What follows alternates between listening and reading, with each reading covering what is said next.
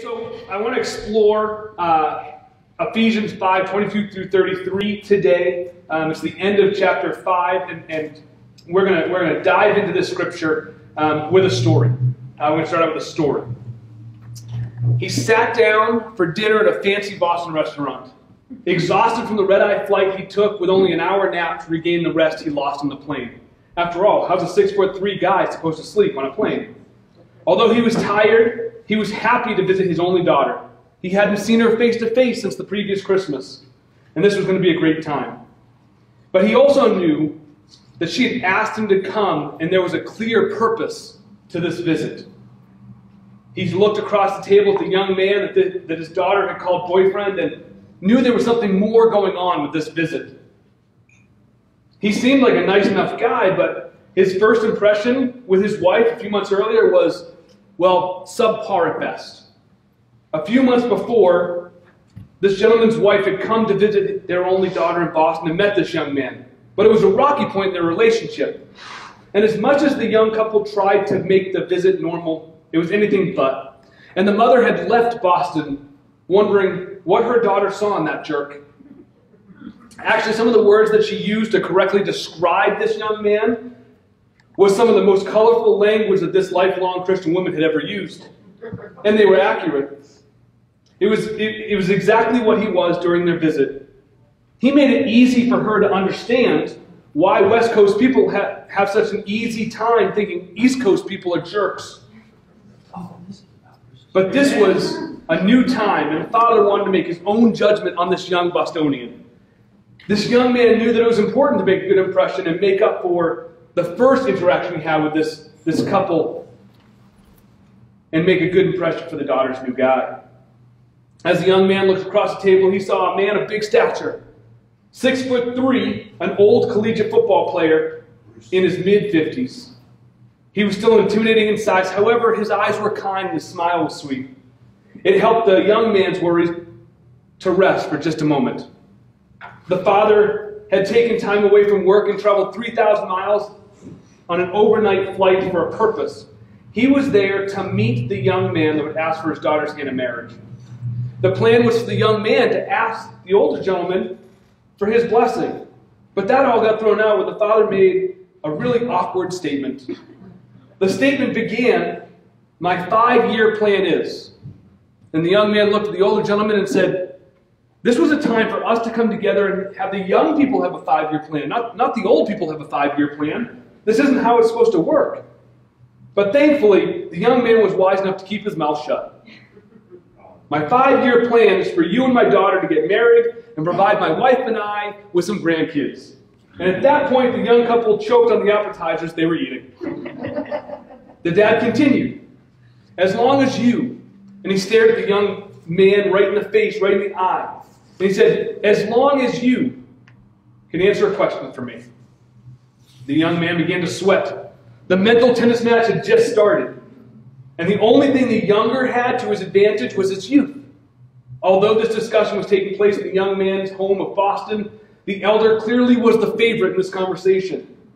Only having known this man for a couple hours, it was difficult for the young person to know what the question was going to be. And it had him really uncomfortable. He wanted to know every answer he could give this old man. This was my first encounter with the man who would be my father-in-law. He had asked the question and was waiting patiently for the answer. The question he asked was, "Will you love my daughter the same way I've loved my wife?" I contemplated the question for a moment and I responded. "I only met Kathy for a couple days a few months ago. And I only met you a couple hours ago.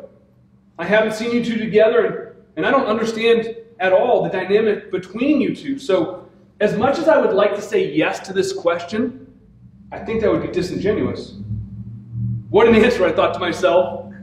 Instead of getting tangled up in the web of their relationship, I made every politician proud by stepping squarely out of the way of that question and avoiding a question I thought sure was to trip me up. He heard my answer and stayed silent for a moment. My girlfriend at the time, who is now my wife, watched the conversation like it was a tennis match, her eyes darting back and forth between hits, wondering which one of us would hit the ball out of bounds, or even more exciting, who's going to make the kill shot? My father-in-law continued to stare at me, and then he spoke. He said, "That's a very thoughtful answer. After all, how could you know the relationship I've had with my wife? You've never seen us in the same room." There it was. The score goes to the young man. Unfortunately, though, the match was far from over. The gears in the older man's brain were turning, and the older started to ask another question. His question this time was, "Can you love my daughter the way Jesus Christ loves the church?" There it was. Point, set, match. At that point, I saw something I had never seen before. When my father-in-law talked about Jesus, it was like he was talking about someone he knew. It's like he was talking about someone he personally knew and had an intimate, personal relationship with. Even though I was not a follower of Jesus at that point, I would have called myself a Christian. If there was a questionnaire, I would have checked off the box that said Christian. But it was the first time I had met someone who referred to Jesus as a personal friend. Referred to Jesus as someone who had influence over his life and his marriage. It was the first genuine Christian man I had noticed in my adult life. That's not to say that I hadn't come across him before, but I hadn't noticed it. See, I was really good at talking my way into good positions and out of bad positions. I had my conversations with people that I was able to build strong relationships, and they weren't always genuine relationships, but I got what I wanted out of the relationship. I prided myself in the way I was able to work through conversations, but this conversation felt different. This conversation was very different. I couldn't put my finger on it at the time. It felt like there was someone else present in our conversation. It wasn't just the three of us, but someone else was there, whose presence was felt but unknown. I didn't know what it was, but I felt the need to be totally open and honest in my reply to the question. I told him, "All I can tell you is I'll try." I didn't know the gravity of my statement I had made that day. I had no idea how much Christ loved the church. I mean, I knew that Christ had died for the church, but to me it was more like a fairy tale. It wasn't the truth that I now find my salvation in. It wasn't the truth of my worldview. It was a fairy tale. And I share this for so many reasons. But this reason is why it burned into my memory today and why I share it today. It helped me understand what the meaning of marriage was. Marriage, to say the least, for me, was strained. In my immediate family, my mom, my dad, who I've never met, and my only brother, I've seen 8 marriages come and fail. I've seen 6 other engagements come and never get to marriage. I know it's true that no one wants to go through a divorce, but my experience up to that point was really, when the road gets rough, you file for divorce. That's what you do. That's the easiest thing to do. And the analogy that I was given on that cold Boston night was different. It was that marriage between a man and a woman is like the relationship between Christ and the church. And Christ has never abandoned the church. Christ has never not loved the church. And if I'm honest, that night, it freaking blew my mind. The passage we're studying today it's one of the most famous passages in all of the Bible. It's been spoken at millions of weddings worldwide. But the truth is that this passage is so much more than just scripture for a young couple getting hitched. It's a passage we can look at and can speak to every man and every woman with ears to hear. We're finishing up chapter 5 of the book of Ephesians in our series called Unity. Next week you'll hear from Kelly Jones when he talks about kids, but this week we get to dive in and explore the timeless truth that God has designed for our marriage and how that affects each and every one of us. So let's go ahead and hop into it. And as has been the case for all of chapter 5, I'm reading out of the English Standard Version. I want to be consistent to the scripture as we go through it. So if you have a Bible app, go ahead and choose ESV as the version to follow along with me. The words will be on the screen as well. If you have a paper Bible, feel free to follow along and do some comparisons between what your translation says and what this translation says. And ultimately, they should say the same thing because they both go back to the original language. But let's read through this passage together. It's a lengthy passage and it's heavy, but it's worth our diving into. And here's what it says, verse 22. Wives, submit to your own husbands as to the Lord. For the husband is the head of the wife, even as Christ is the head of the church, his body and is himself its Savior. Now, as the church submits to Christ, so also wives should submit in everything to their husbands. Husbands, love your wives, as Christ loved the church and gave himself up for her, that he might sanctify her, having cleansed her by the washing of water with the word, so that he might present the church to himself in splendor, without spot or wrinkle or any such thing, that she might be holy and without blemish. Verse 28, in the same way, husbands should love their wives as their own bodies. He who loves his wife loves himself. For no one has ever hated his own flesh, but nourishes and cherishes it, just as Christ does the church, because we are members of his body. Therefore, a man shall leave his father and mother, and hold fast to his wife, and the two shall become one flesh. This mystery is profound, Paul says, and I am saying that it refers to Christ and the church. However, let each one of you love his wife as himself. Let the wife see that she respects her husband. This is a heavy passage. And as I go over these 3 points today about this passage written almost 2,000 years ago and how it speaks to us in 2020, I want to make an important disclaimer. I want you to know that I'm not talking at you, but with you. Although I'm standing and you're sitting, I want you to imagine us sitting around a table or in a living room, just having this discussion. Because I know that this whole marriage thing, it's a work in progress. And if I'm honest, me as a husband, I'm a work in progress too. So what I've decided to do in this time we have here, because it's so heavy, is I want to explore 3 points with you today. And I want to dive into those 3 points, but we're not going to have time to dive as deeply as I want to in these 3 points. So throughout this week, I'm going to send out emails to people on our email list further exploring these topics.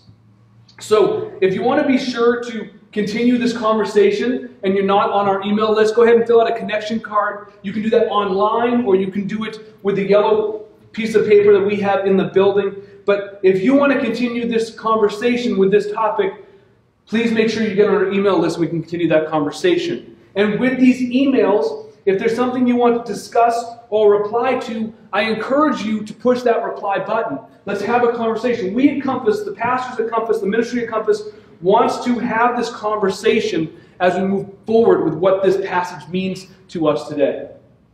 The 3 points I want to explore today are these: mutual submission, self-worth, and non-married peoples. Those are the 3 points I want to make today. And all these come together, if done with integrity, to represent Jesus Christ. The first topic, mutual submission. And when I get to officiate a wedding, which I love to do, I love to look at the young love in their eyes and the excitement in their lives, just looking forward to spending the rest of their lives together. And sometimes you can mistake that for fear. Maybe it's not a mistake, but whatever. Fear, happiness, love, it all looks the same in your eyes. So when I get to officiate a wedding, I'm sure to include this passage because it's a topic that Paul brings up that our culture has forgotten. Most theologians call what Paul's talking about here as mutual submission. It's mutual submission. The beginning of this passage starts in a way that causes people in our culture to get defensive and ultimately turn against the timeless wisdom of this passage. And here at Compass, we take God's word seriously. We want to make sure that we don't skip over passages that may be difficult. We don't skip over passages that may be hard to talk about. And this is one of those passages that is difficult to talk about in our culture, but it's important. And we're going to dive into it. We're not going to skip over it. And instead, we're going to dive into this and see the wisdom that God shares with us through Paul's letter to the Ephesians. The first sentence here, the first verse, is so complex and so deep, and yet it's really only 10 words. Wives, submit to your own husbands as to the Lord. Those 10 words are really important. And the whole verse is important. And I stress the word whole because oftentimes, whether we mean to or not, we take bits and pieces of verses or passages and we apply only parts of it to our lives.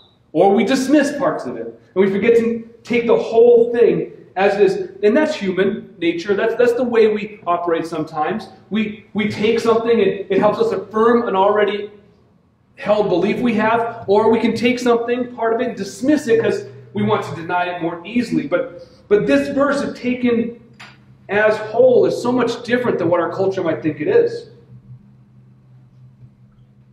People sometimes hear, wives, submit to your own husbands, and they neglect to hear the rest. Those last 4 words are important. And it actually lays out the how and the boundaries to that submission. As to the Lord, are those last 4 words. And it's really important that we remember that those words are important there. They finish the sentence. It tells us that there is a head of the household. And it tells us that there is a responsibility that the husband must live up to. And because both men and women are imago Dei, they are created in the image of God, as Genesis 1:27 tells us, they are equal in value. So men are to accept the responsibility of being a godly husband and treat his wife in a godly manner, not asking or demanding her to do anything outside of the will of God. That's important. The Bible's also not telling us here that husbands have free rein to dominate or abuse or control or dictate or be a tyrant. And it doesn't mean that wives shouldn't express themselves freely or think independently or not cooperate in the decision-making in terms of the couple or the family. It's not saying that. Ephesians 5:22 through 24 talks about mutual submission. Husbands and wives are to live in an attitude of humility and service to one another. Together as 2 individuals that came together as one flesh, they're to live together in submission to Jesus Christ. That's how a marriage in the Christian sense is supposed to work. And in our culture, we think the word submission is a negative thing. We look at it as a negative thing. And this is one of the lies that the devil's been so successful in pushing forward in our day and age. That submission equals weakness, or sets us up in tiers of value. If one submits to someone else, their value is lowered. In this passage, the word submit or submission is one with a positive sense. When the husband willingly submits to the authority of Jesus Christ, the husband looks at his wife the same way that Jesus looks at his bride, the church. And the actions there should line up with the way Jesus treats his church and continues to treat his church. When mutual submission exists in a marriage and it's practiced regularly, that marriage embodies the humble servanthood that exemplifies Jesus Christ and glorifies God. That's why marriage was created by God, to glorify Him. It's a covenant agreement that 2 people come together and put Jesus first and submit to His will, and in that it glorifies God. That's why we were created. This idea of submission, that it doesn't lessen value, is also consistent with God and His triune nature. And that's just a Christianese word to say that God exists in 3 separate yet connected people. God the Father, God the Son, and God the Holy Spirit. And although these 3 entities are equal in all ways, they're different. And Jesus willingly submitted Himself to the will of the Father when He chose to come down here, be born into this world, and die a sinner's death. That's an example of what submission looks like without lessening value. Jesus wasn't less in value to the Father or the Holy Spirit, but He chose to submit Himself to the will of the Father. And when talking about this passage, there's a pastor from the late 1600s, early 1700s, that has a great quote with the importance and the value of men and women. In a time that was still really patriarchal, Matthew Henry, an author and minister, said this: "The woman was made from Adam's side. She was not made from his head to rule over him, nor out of his feet to be trampled upon by him, but under his arm to be protected, and near his heart to be loved." I read this and it reminds me that we were both made in God's image, and we are both of great importance. My wife and I went on a walk last evening in the gorgeous October afternoon, sunshine, and as we were walking and talking, and I was talking to her about this talk, and I thought, hey, if I'm sharing about husbands and wives, I better include my wife in this discussion. So as we were walking and talking, she asked a question that floored me. And this was the question: what are your thoughts for women whose husbands don't follow Jesus? And I thought to myself, that's a darn good question. There are many people I know who I would consider spiritually single, meaning that the woman chooses to follow after Jesus, but the man doesn't. And so what do you do in that situation? Should women submit to their husbands in that situation? And the answer is yes, as long as it doesn't conflict with your following Jesus or God's will. I've known many men who don't follow Jesus that are great husbands. I've known many men who claim to follow Jesus that are crummy husbands. But really what we should be doing for each other, male and female, husband and wife, is we should be praying for one another that we can each choose to follow after God's will and put our life into Jesus' hands.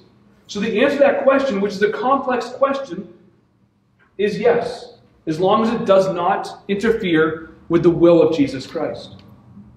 The second point I want to talk about today is self-worth. And it seems like a weird thing to talk about here. And to be honest, as I researched this, I couldn't find much commentary on this, but it struck me. And I want to read 25 through 30 real quick and then talk about what struck me here. Verse 25 says, "Husbands, love your wives as Christ loved the church and gave himself up for her, that he might sanctify her, having cleansed her by the washing of water with the word, so that he might present the church to himself in splendor, without spot or wrinkle or any such thing, that she might be holy and without blemish." Verse 28, "In the same way, husbands should love their wives as their own bodies. He who loves his wife loves himself. For no one ever hated his own flesh, but nourishes it and cherishes it, just as Christ does the church, because we are members of his body." And as I read this passage and meditated and prayed about it and prayed out loud to God, "God, what do you want me to say about this?" It struck me that this passage was written to a totally different culture. Now, that doesn't mean it doesn't apply to our culture in 2020, but it's important to understand the cultural context that this passage is shared in.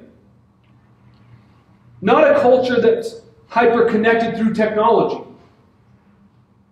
Not a culture that has been hit hard in the same way we've been hit hard when it comes to mental health.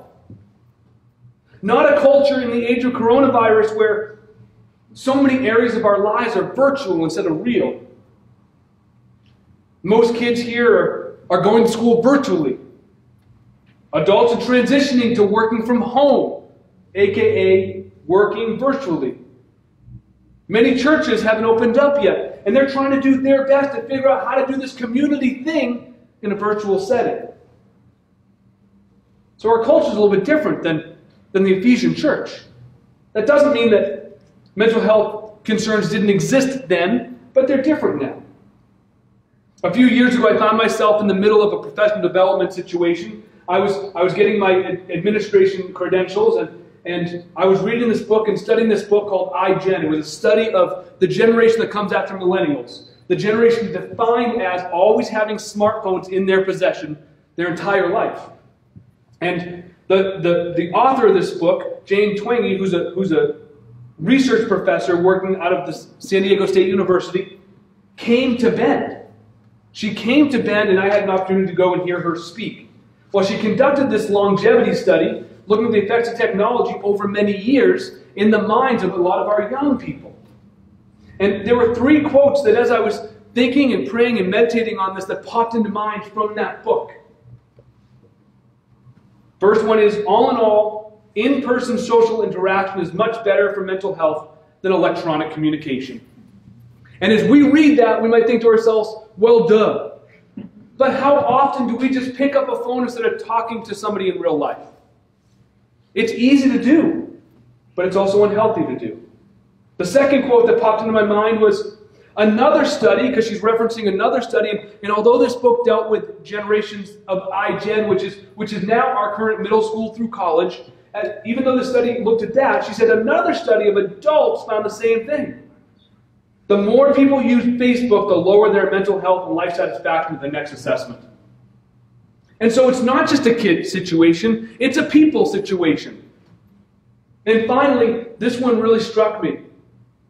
iGen, that generation that is now from middle school through college, iGen is on the verge of the most severe mental health crisis for young people in decades. On the surface, though, everything is fine. And I stress that because we are really good at making up two identities for ourselves. The hurting, the broken identity, and then the identity we put on social media. The identity that makes everyone look like we've got it all together. That there's nothing wrong with us, that we're not struggling in any way. This book was published a few years ago, and the people that she studied are now entering into the age of marriage, where people typically think about getting married. And so, as I was thinking about this, that's why I was struck so much with verse 29 and 30. Verse 29 and 30 talks about a man loving his wife like he loves himself, for a man's never hated his own flesh. We live in a time where one of the most utilized tools is technology. And please don't get me wrong, I love technology. I love getting the latest gadgets. Actually, Hillary got a call from one of our friends this week that asked, did Matt buy the iPhone 12 yet? And Hillary said, no, he's grounded. I am. But I love new technology. And I think technology is something that people can use for good or people can use for bad. It's just a tool. Unfortunately, that same tool can be used by the devil, and he doesn't ever use it for good.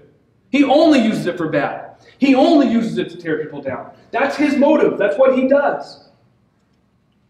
And I promise you, in my time when I've been working with youth for 20 years, since the year 2000 when I graduated college, I've seen that the mental health crisis has grown. I've seen young people's mental health lessen and deteriorate. It's true. When Paul penned this letter to the Ephesians, times were very different than today. And again, that isn't to say that mental health concerns didn't exist back then. I'm certain they did. But it is to say that the culture we live in today lends itself better to people hiding their mental health situations. And we all know that if you don't face a situation and try to tackle it head on, sometimes with the help of real friends and great people, it's not going to go away, it's just going to get worse. And what we have now in our culture is a situation where people can more easily hide it. And that's very unhealthy. Paul tells men to care for their wives the same way they would treat their own bodies. And now we find ourselves in a time where the mental health of our society is lower than ever. How is a man to treat his wife as good as he treats his own body if he views his body as not worthy? The mental health crisis that Twenge is talking about is in the middle of ushering itself in as we speak. And it's harmful to people and to marriages. Let's recognize the situation, and instead of making the stigma that shames people, let's rally around them and support them in real ways like Jesus would. We need to make sure that when people have mental health crises or situations, that we're not making them feel like they're crazy. They aren't. They're facing real life. And we as the church have to do a good job of coming around people and loving them through that situation, not pushing them off to the side and disregarding what they have to do. The third situation I want to talk about is unmarried peoples. And as I said earlier, these are heavy topics that we don't have a ton of time to go into today, but I want to continue this conversation throughout the week. So as we dive into this third section, realize that this is a conversation that doesn't need to end here. Actually, I would love having conversations with people throughout this week and evermore. Talk about is unmarried people. And I thought about unmarried peoples as three distinct categories. There's probably more, but I thought about them as three distinct categories. And please forgive these rudimentary names, but here's what those three categories are. The first category is singles. These are people who haven't been married. They're in search of marriage. Most of them are young. Most are young, but not all of them. But they're in search of marriage. They're singles. The second category that I thought about as unmarried peoples is the recovering group. This is a group of people seeking life after marriage. Their marriage may have ended either through divorce or maybe the loss of their husband or wife. They've been a part of what they thought was going to be a happily ever after, only to find themselves hurt, broken, and alone, wondering if Jesus can love them now that they have a failed marriage or a lost marriage. Just be sure of this. Jesus does love you. Jesus loves you so, so much. I mean, don't we believe in redemption? The third group is, I call untraditional. And the untraditional people are typically people from the LGBTQ community. And just so I can be clear about this, Jesus loves you too. The church must do a better job showing each of these groups of people the love of Jesus. There are people that believe and think the love of Jesus can't be shared with these people groups. And I can assure you that the love of Jesus covers each and every one of these people the same way it covers you and me. It's important to realize that. And it's also important to note that the truth of the Bible does not have to be compromised to love those people. That's really, really important. You can love people in a biblical way and adhere to biblical truth at the same time. Jesus did it. I think it's important to note that singles ministries shouldn't be ministries that people go to get married off. That's not why singles ministries should exist. That doesn't mean you can't find a spouse and fall in love in a group of singles. But the singles ministry should exist to help young people follow Jesus and grow deeper into a relationship with Him. That's why singles ministries should exist. And if we only look at it as a speed dating round, we're losing something big. Recovering people shouldn't feel shame about a failed marriage.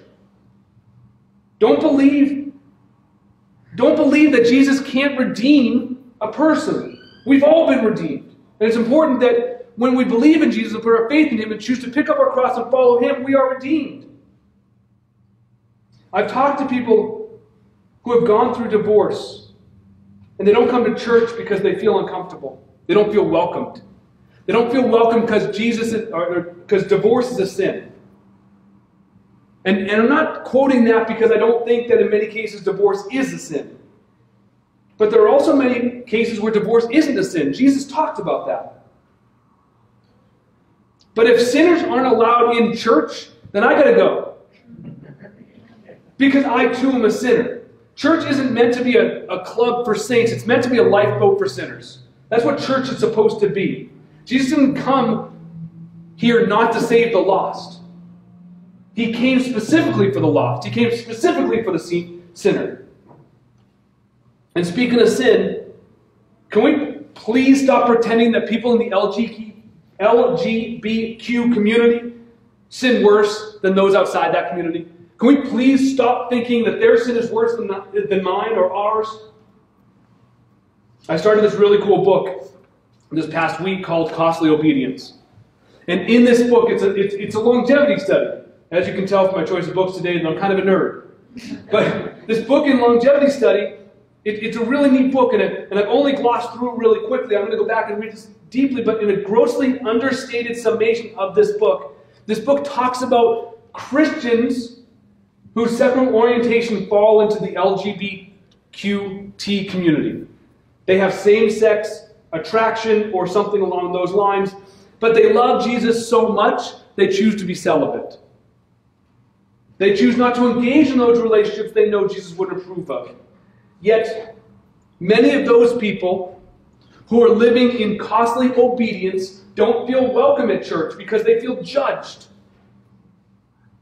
There's a good argument to be made for these people that are living in this costly obedience are sacrificing more than any of us. They love Jesus enough to put across their attraction that the culture says is just normal and they should live into. But they are obedient to Jesus. And we should work hard to make them not just feel welcomed here, but maybe learn a little bit of what it means to sacrifice. Compass. Let's be a church that shows people that Jesus loves everybody without compromising timeless truth of Scripture. We can do it. And we should do it. Last service, I just had a conversation with someone who talked about it. She said, thank you for having that conversation. I've never quite felt welcome. She said, you are here and you're loved. Let's talk more. I'd love to hear more about your story. As we close this passage, I want to read these last three verses, 31 through 33. It says this. Therefore a man shall leave his father and mother and hold fast to his wife, and the two shall become one flesh. That's God's idea of what marriage is. So if you're going to engage in marriage, there it is. This mystery is profound, and I am saying that it refers to Christ and the church. However, let each one of you love his wife as himself, and let the wife see that she respects her husband. I found it interesting there, I'm going off on this, but I think it's really neat, that it says that a husband should love his wife, but a wife should respect her husband. And that's not saying that those are two very dissimilar ideas. But men and women accept love differently. They feel loved and valued differently. Men and women are different. And so it's interesting that Paul says men should love their wives and women should respect their husbands. The ultimate purpose of marriage is to glorify God. And it's true that there are other ways to glorify God. We should glorify God through our entire life, before or during marriage. If we're not married, that doesn't mean we shouldn't glorify God. We should be glorifying God with our life all the time. I was once told that our culture prioritizes things upside down. And I heard it and I thought to myself, well, that sounds strange. Let me hear more about that. And the person I was talking to said, this culture values kids above marriage, and it values marriage above God. In other words, I'm going to do whatever I can for my kids, and when I have time, I'll build into my marriage. And I'll do whatever it takes to go through those two things, and when I have time, maybe I'll go to church or pray or read the Bible. And I thought to myself, that's interesting. And what I realized was, kids don't build into marriages. They actually put stress on them. Let's be honest. And marriages don't build into Christ. He's already perfect. So if we prioritize things, kids, marriage, and God, we're not doing it in a way that can fill up one another. God can fill up your marriage. So we put God first, marriage can be filled up and blessed and built. And if we put marriage before kids, well, our marriage can build into our kids. Hey, let me tell you from experience what no kid wants. A broken marriage. No kid wants that. That doesn't mean they don't happen and there's not differences that can't be repaired. But no kid wants that. So let's get our priorities in place. Put God first so He can build into your marriage. Let your marriage build into your kids. And let's glorify God and show Jesus to an unbelieving world in a way that people can't deny. Let's pray. Oh my goodness, God. God, I got to be honest. This is the second time we've had this talk, and it's still not easy. There's still so much here. Lord, I want to thank you first for sharing timeless wisdom with us that even though our culture says it's not applicable today, is. Because you know us, you love us, you redeem us, and know what's best for us. God, thank you so much for allowing us to seek you first. And Lord, knowing that allows us to build our marriages up if we're married. And that will allow us to build into our kids. Lord, I specifically want to thank you for opening our eyes, mine specifically, to see that this passage speaks to so many more people than just the married ones. That although this subtitle is Husbands and Wives, there's so much we can learn no matter where we are in our life, in our faith walk, that we can look at this and apply it to our lives today in this culture. And Lord, as much as it seems like it is against culture, it's a breath of fresh air. It's so wonderful to know that Jesus is personal and that He blesses marriage and He builds it up. He builds us up as individuals and as couples. And Jesus, your love is real. God, I thank you for that. And as we move forward, God, I pray for Compass in all the churches, in Bend, in Central Oregon, and in all of Oregon, the world, that we can really lean into your truth and your love at the same time. That we can be a church that shows people love without compromising truth. That we don't use truth as a hammer, but we love first. And never forget the truth. Jesus, we love you and we lift this up in your name. Amen.